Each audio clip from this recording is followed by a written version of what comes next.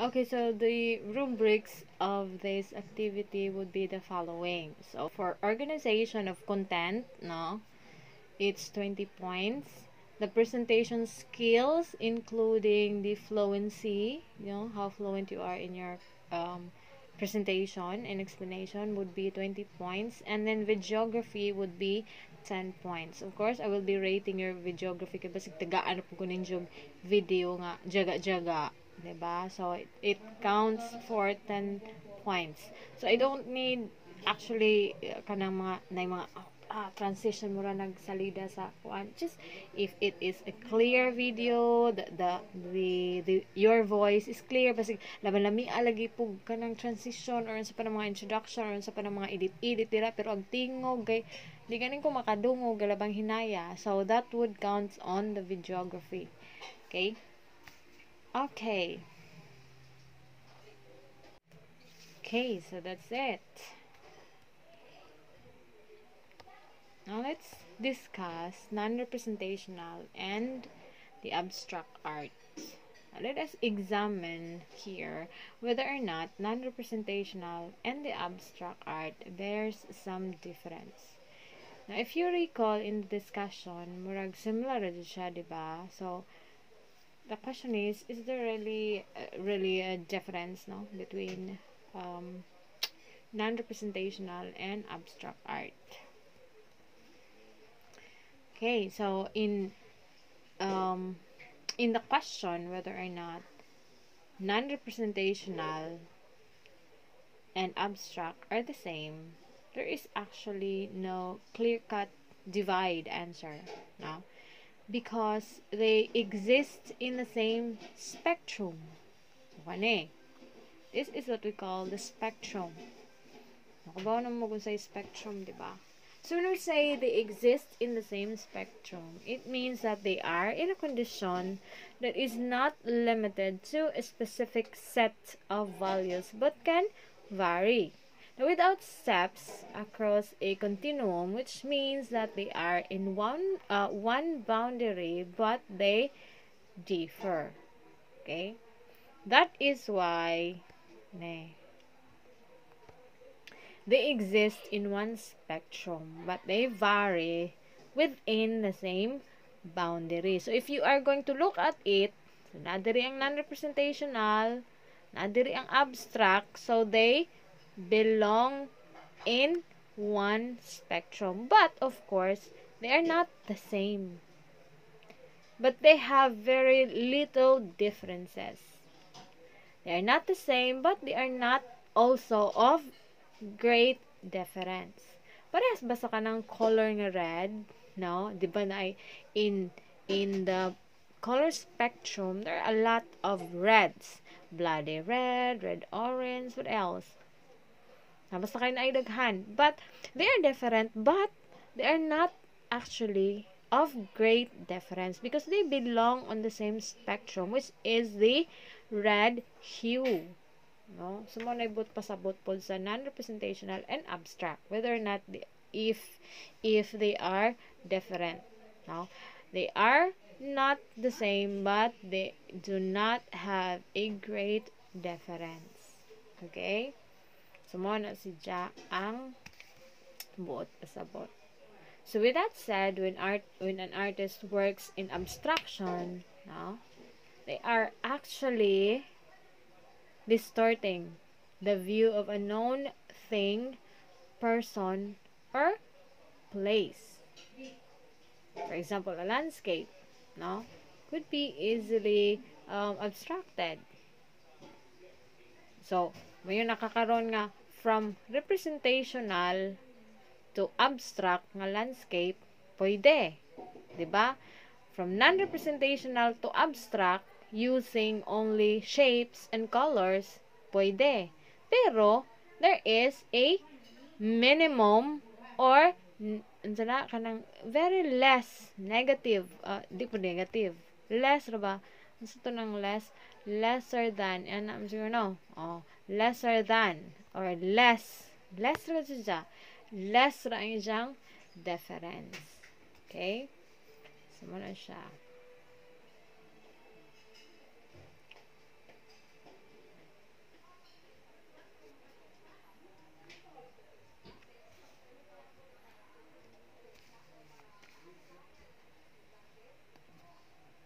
Okay, so here's an example of ano samtan ang kuan kanang the difference or the relationship. Let's not call it difference. The relationship na laman of abstract, representational, and non-representational.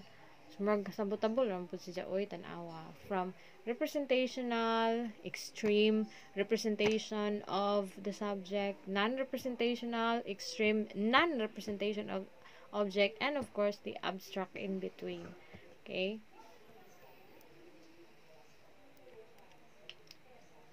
So, let's go back to the example. Let's find out if you would be able to, na, di man nagid ay po mo maka-answer da, John. Mahograg hapon niya ako mo-answer ingani. Duh. Okay? So, here is an example of a painting by Pablo Picasso, which is titled Head of a Woman. Okay? So, looking at it, unsa yung tanaw na? Representational, abstract, or non-representational? Be. Unsa? Bisag ako kadungog. Mayon naman ko, very good. Tumpak, may tama ka. Basag mali po lang ito ba? Never a joke. So, okay. So, this is an abstract. Diba? Sure na jud na abstract ang tubag. Let's see how it is rationalized. Okay. Looking at the combination of lines, shapes, and color of the sculpture or the painting, it will point to a head of a woman. So even with the abstraction of the image, this work is arguably representational. So this this image is representational nga naman. It still bears the subject, which is the head of a woman. But in representing the subject, balik ha, this artwork is representational. Why? Because it has a subject. Non-representational has no subject. Diba? So, representational ni siya, but how does the object or the subject being represented? In a form of abstraction. The abstract ni siya, because this is not how the head of a woman would look like in real life. Diba? So, gi-abstract ni siya. Ilang gihimog, iyang gi-distort using lines, the shape, the mga curves, no? So, mo na siya. Representational siya, but in an abstract representation of subject. So, if I am going to ask you in a quiz, in an exam, puhon, ako ipakita nga picture, and then I'm going to ask you, okay, identify this work of art according to classification of arts. When we say classification of arts, whether or not it belongs to representational or non-representational. What about in the aspect of presentation of or representation of the subject? Sumana na ang katong realism, abstraction, and distortion. Daghan na kadzong hagbong na hoingan na. Okay, they were not able to ambot, I don't know, wao kasabot og anong nila nakuha. Hindi po di mo arang daghan, but not to the point nga almost kanang majority. Napoy daghan sila, but di po majority. Oy, ila na po ng fault nga wa siguro ning tan-aw video, ila ra po ganun bag art ra bitaw ni kulbaan kay di ka proceed og kuan. Bitaw minor ni adjust jaga kay mura ra nig 5 centavos nga di jud matibuok ng piso og 5 centavos, diba? Ana siya. Okay, so nagets na kay I have a lot of exercises which speaks on this manner kana mga ingani sa jud na raw jud kaadyo. Okay, so no fear Let's face your fear. Anyway, let's continue. Oy, galang-langan. Miss Ma'am na yung mga Geminis. Okay, let's proceed with the sources and kind of subject. Okay, so I have said before, um, okay, so for non-representational arts, a higher level of perceptiveness and insight might be required. Now, to fully grasp the feeling, the emotion, the concept, or the message behind the work. So, it needs a little bit of pondering, analysis, thinking, sumana siya. For representational art, of course, it is easier to infer the subject matter because the figures depicted in the work or in the artwork, there is already a suggestion as to its implication with respect to feelings, emotion, or concepts or theory. So, as I have said before, lami sa blatoson ng mga non-representational artists, no? Because they are giving us hard time to understand what they are trying to put across in an artwork. But on the same level, also, it benefits us into exercising our prowess, charot, prowess today, your prowess to analyze a particular artwork. Now, the representational art is easier to understand, of course. Okay? Labi na og no alterations at all, di ba? It's just a matter of taking the subject from reality and into the artwork. Murag copy paste. Master ba mo ka dyan ng copy paste? Has the name, gi copy paste. Oh my god.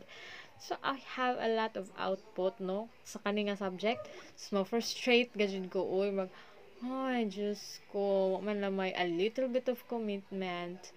Mga output, copy-paste, hasta ang comma, period, uguban pang malang mananap. And then finally, there's one incident nga, hasta ang name, wa na change. Natingan, di akong gichatan, akong duha man imong kanang submit.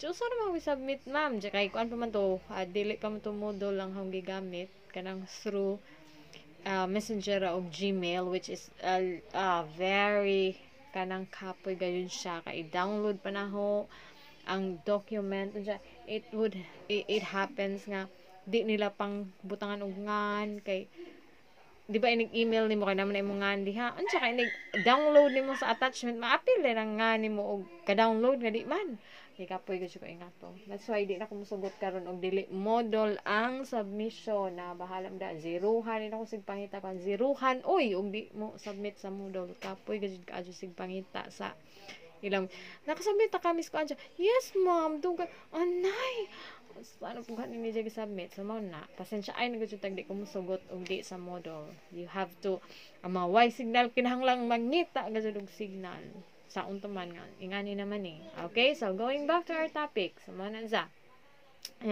representational is just a matter of taking the subject from reality into the artwork. But non-representational is a way to develop your analysis. It's just an exercise of your brain. No? Okay. Kinahanglan po na itong ipang inat-inato na itong mga brain cells diha. Kay basig mo shrink. No? Okay. Now, non-representational artists exists. Now, because as I've said before, there are people who are not into using obvious object to represent their feeling. Right? They are restricted with the creativity. No? If they are going to use representational art forms. So, if you can or if you notice, no, mas murag daghan na jud ron ang more on abstract. Especially if the messages are sort of kaning ari sa mga politics bitaw kakuan man na they are going to use abstract kay para murag indirect sagpa on the part of the politics nga ingana day mo ka walang hiya. Okay, so mao na siya. Okay, moving on kay buwag na mo wala angay hinumduman charot bitaw. Moving on, so we will have sources of subject. So, anything of particular can be a source of your subject.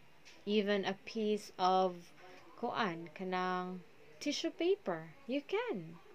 Pwede kayo na siya.